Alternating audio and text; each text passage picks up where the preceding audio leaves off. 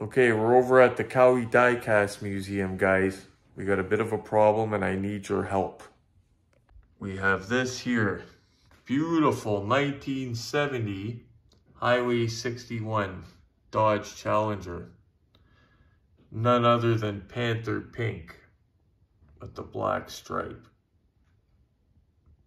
I can't find any info online. All I could find is pictures of it and saying it's a rare car, and as of today there's not a single one of these on eBay. Usually when there's something not on eBay, that usually tells me it's pretty darn rare.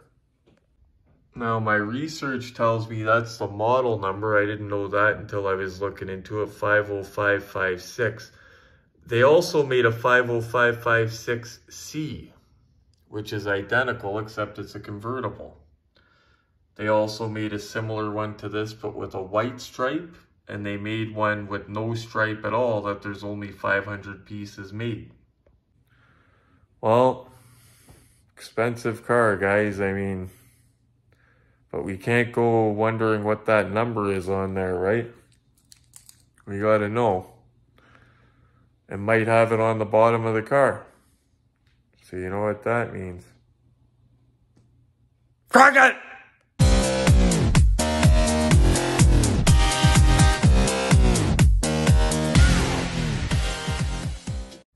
Okay, fellas.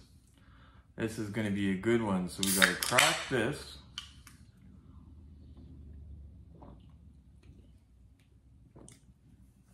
Thought you beat us. Got to get these. Now, I'm going to put a little disclaimer. I'm not an expert with Highway 61 stuff. I know that Greenlight at one time bought them out. I know that Highway 61 stuff is sought after stuff because I see it bought and sold a lot in the Canadian 1/18 scale diecast collectors group. And I know from my experience that any item that is not listed on eBay at least once is usually pretty rare. Or it's something people don't want to sell. And I know that as soon as something of Highway 61, GMP, anything like that comes up in Panther Pink, a Mopar like this, sold. So we're gonna have a look. Now, there's no number anywhere on the box. It's the 10 years of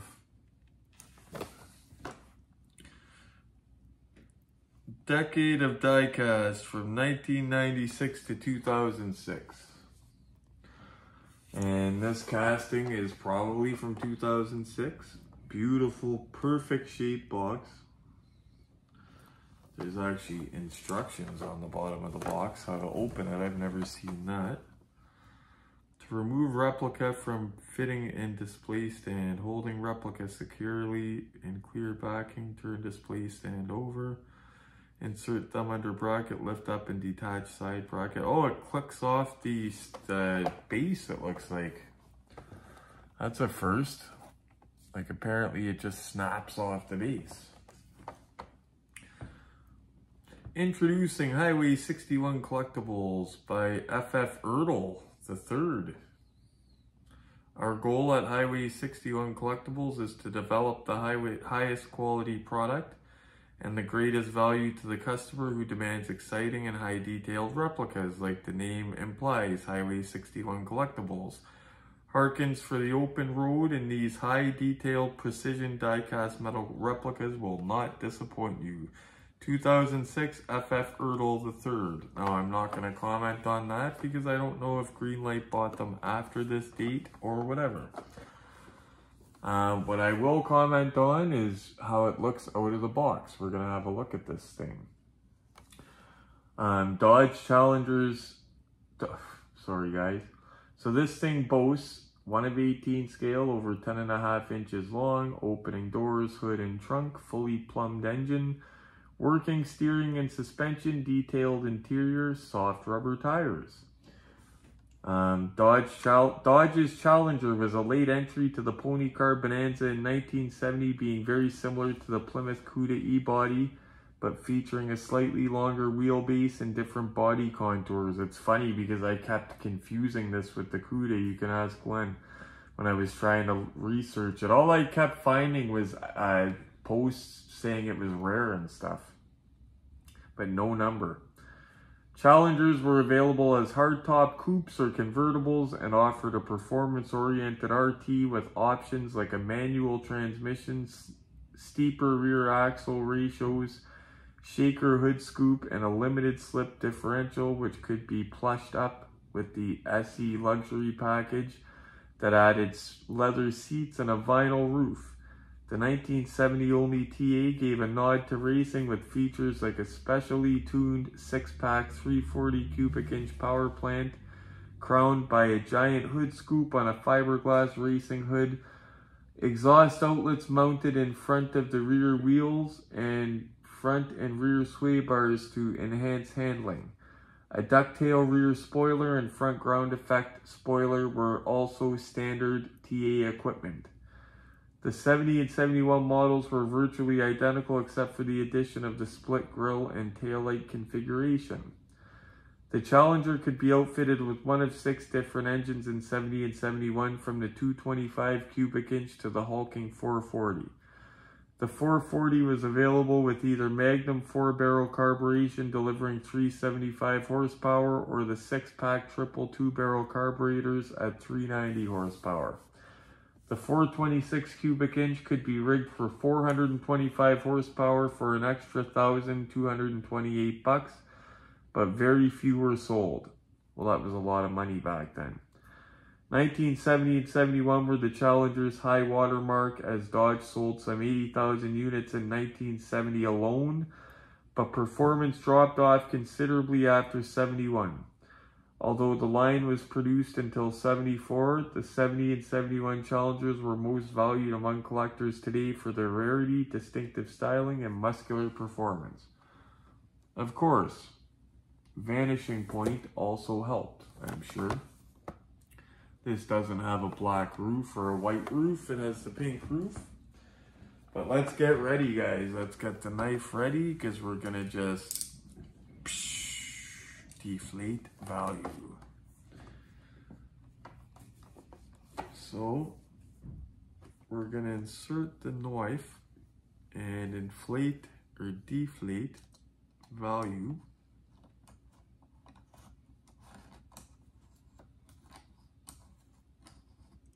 Make sure I get the tape all the way across. It actually has a little bag in the back. I noticed this comes with hood pins as well, like the black Ghost.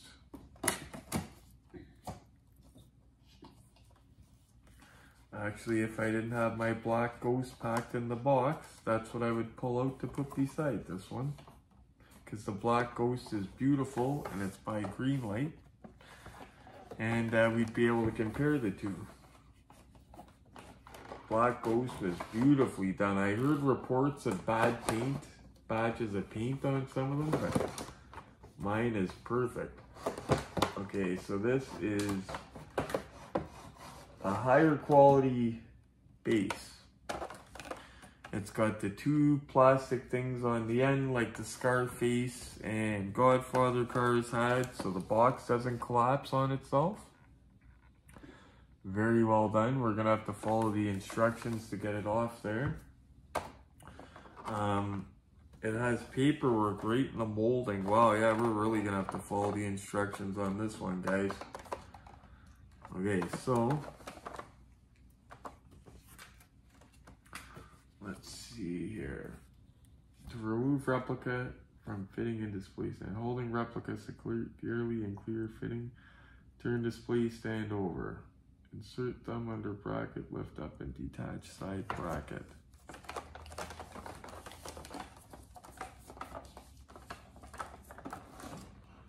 Okay, so insert thumb under bracket, lift up.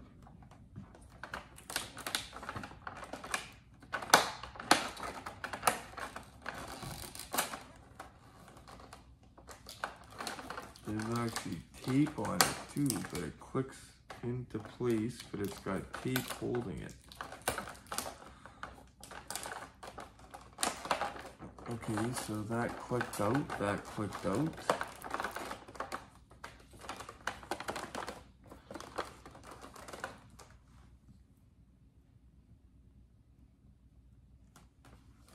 Car clear fitting will be released. Okay, I see now.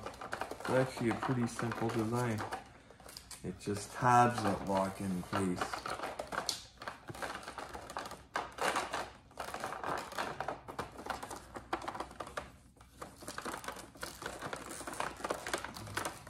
Oh, I see. It's got tape holding it on the front.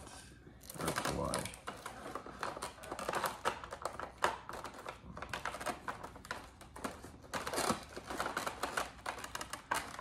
Ooh.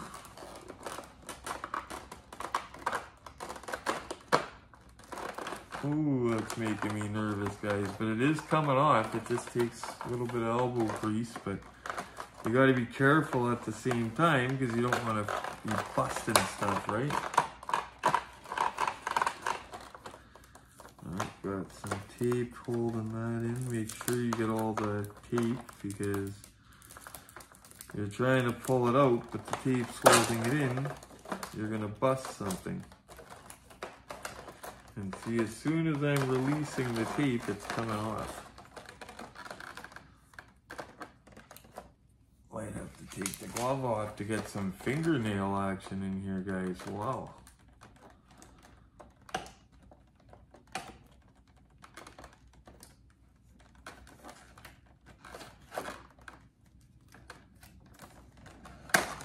Okay. I'm gonna see if I could get the car out without taking it all apart. That way it won't be a bitch to put back. Oh no, it's got those little rivets. I hope it's not gonna... I remember doing an unboxing with you guys and one of these high-end cars had these rivets.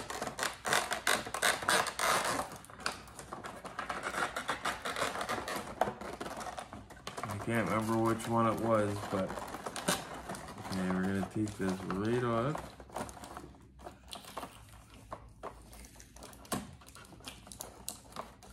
Got tape holding that.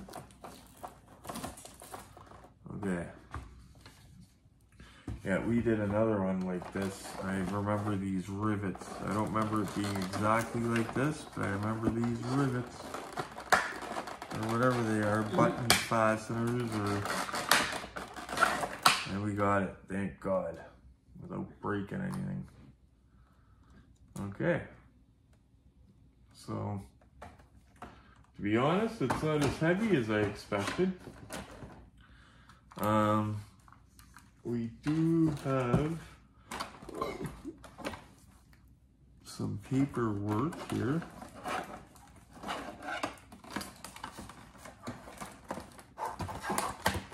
Doing Highway 61, it comes with a couple little perks, little bells and whistles here.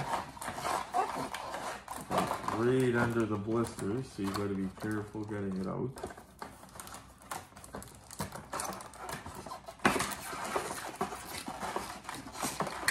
Because they use a whole crap load of tape on this. You know what? I'm gonna get it out from the side.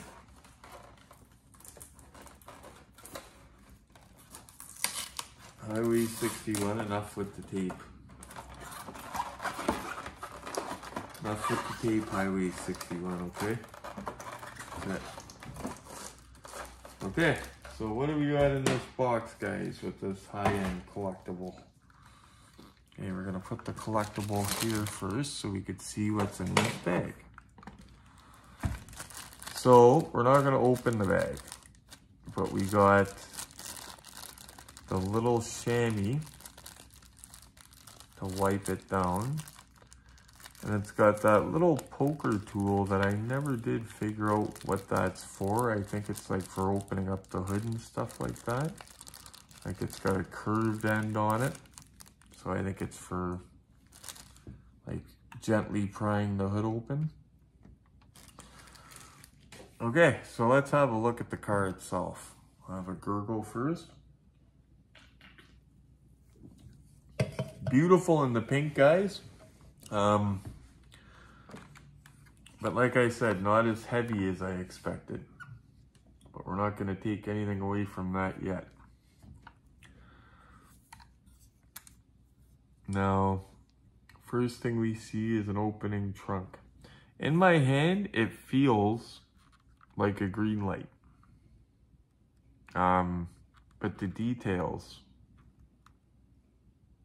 are more. Plate says 5C2786 Jefferson, Mississippi. I don't know if this represents a real car that somebody owned.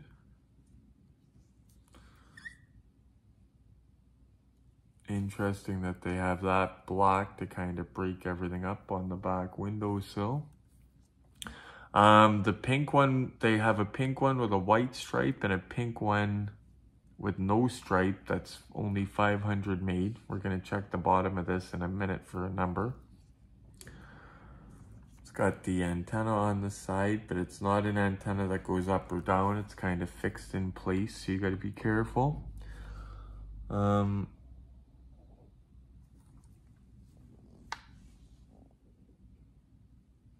Okay, it's got the RT badge right here. I thought it said TA by mistake, but TA, they did make a TA, the Highway 61 in this, which is very similar to this. This has hood pins, and it's got extra hood pins in this box because I seen a little bag in the box. Oh, back license plate, I think. There was a bag there. It was, yeah. It's got to be around here then. There was a little plastic bag. Oh, you know what? Where is the... right here. Oh, there it is. So there's a little plastic bag. It's got extra hood pins because the car has hood pins. I got to tell you a story about the Black Ghost, actually. So I had it out the other day taking pictures of it. And it's got hood pins.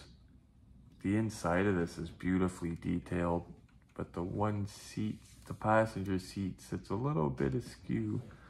So I had the hood pins out checking out the motor, and of course, by accident, I flung one of them on the floor. I seen it fly. These hood pins are tiny. Now, we keep pretty clean floors, so I figured it's not going to be a problem. What happened was it went underneath the trim piece on the floor of the fireplace. And I couldn't get it out. Like, I thought I was going to lose that. The only way we're going to get it out, and they are real fabric seat belts, by the way, guys. I like the pistol grip shifter too. I thought the only way I was going to get it out is by having to take a piece of the molding trim off. And this is a rental property we're in. We don't own it. So I was like, damn, losing a hood pin for one of these models and it's just pristine condition. Opening the box ain't gonna shave as much value as losing that off. I'll tell you that, losing a part like that. There's that grill that looks just like the Vanishing Point one done. The white 70 Challenger by Highway 61. That's the Vanishing Point car. Same nice looking grill. Now, we're going to take these hood pins out so we can have a look at this motor. We saved the best for last. One thing I don't like about these gloves, you're not as...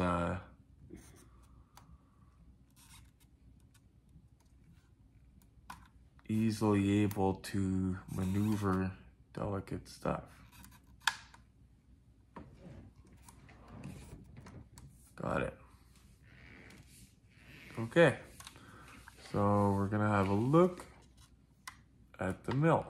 And if you guys know anything about the number of this, let me know. We're gonna look at the bottom of this in a second as well. And that's real good. Open up the hood.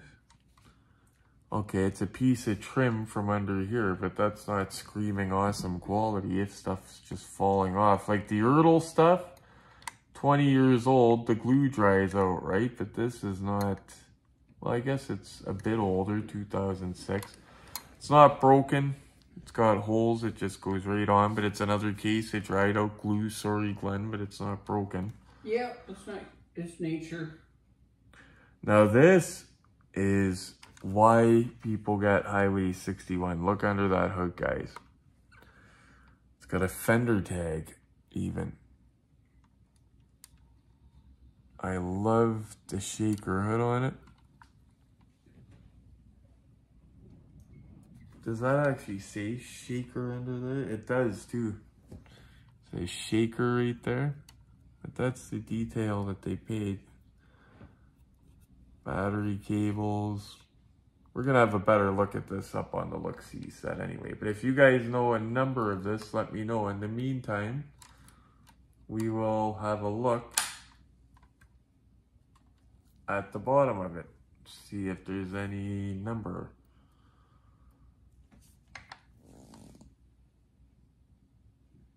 Number 2456, but that I don't think represents anything. I could be wrong though. Bottom's detailed to all heck, guys. See the brake lines. I'll show you guys, but I'm just looking for a number.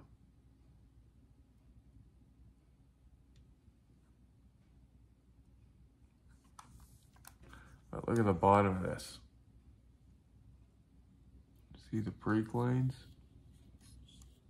And they actually move. Check that out.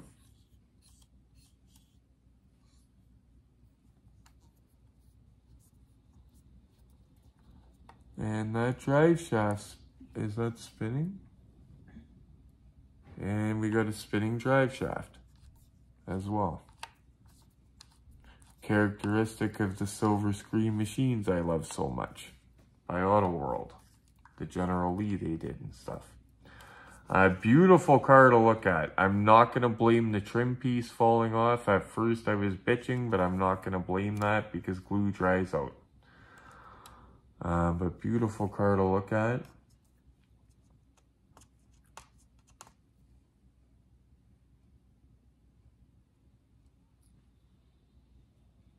Yeah, gorgeous details. Rear view mirror actually works as a mirror.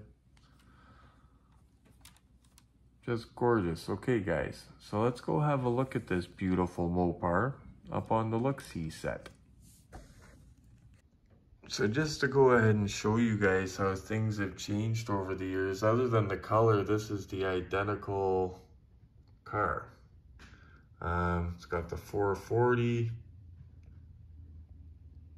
It's 1970 RT. Now if you notice, the shaker hood's a lot more detailed. This one has real hood pins, although these ones look kind of realistic. But it just goes to show you how castings have evolved over the years. This older one also, the tires kind of look big. Every time I see one of these, I think those tires look kind of big to me. You know, not terrible, and you guys know I love Ertl, but things sure have changed over the years. Those tires look a lot more realistic, I'll tell you that much. I like the paint on the Panther Pink too. So I'm gonna say this, guys, don't mind this being an afro. I just got out of the shower. Pink is hot right now. Not just with Mopar stuff. I'm talking Hot Wheels stuff and just diecast stuff in general. Jada came out with their pink slips line. They're releasing even a classic Batmobile in pink. Pink's hot right now, but the Mopar stuff is pink, and in that Panther Pink, that thing is hot.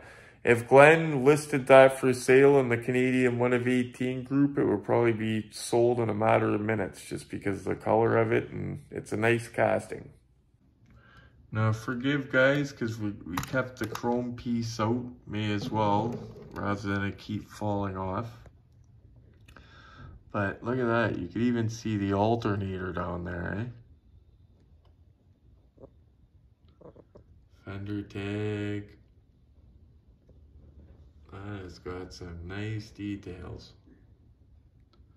Not knocking the older Ertl because you know I love Ertl, but that engine bay don't look like that. That grill very well done too. Even the headlights I like. Gonna say guys, I'm not a fan of how that hood closes. It's like it's misaligned just a little bit. Like the problems with my Ertl Smoky and the Bandit. The doors are all fine, trunk's fine, just the hood, you struggle just a bit to close it.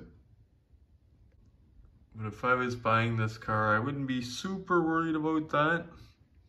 I would have her sitting on the shelf. Looking pretty. Look at those gauges, guys. That's detail. I hope it's getting it for you. Seat belts, like I said, they're not just plastic molded, they're fabric, which is a nice detail.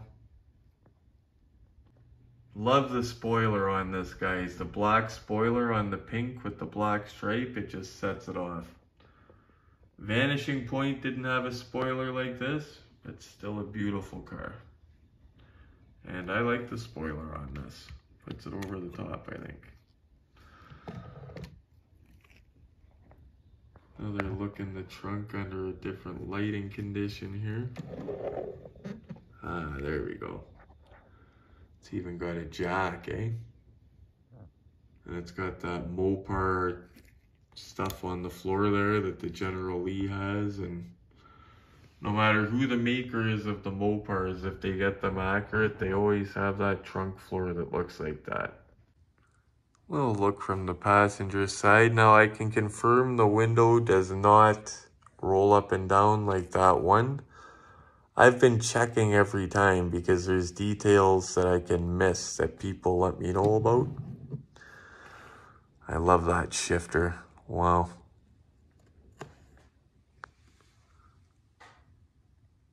Don't know the number on it, guys. I just know it's rare because everybody that's listing one says it's rare, and I know from not having any on eBay.